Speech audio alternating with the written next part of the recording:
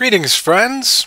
This little video is going to show you how to do something amazing in Gmail, and that is how to mute a conversation.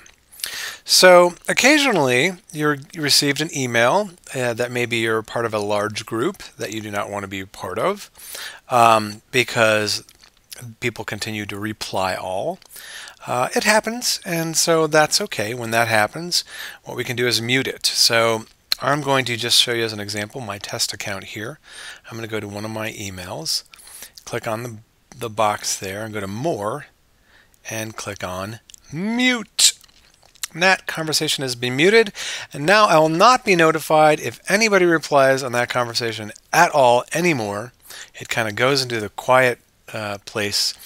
And so just as a note, you will not want to do this for any important conversation at all. So only for those occasional conversations that you are added to, which that makes sense.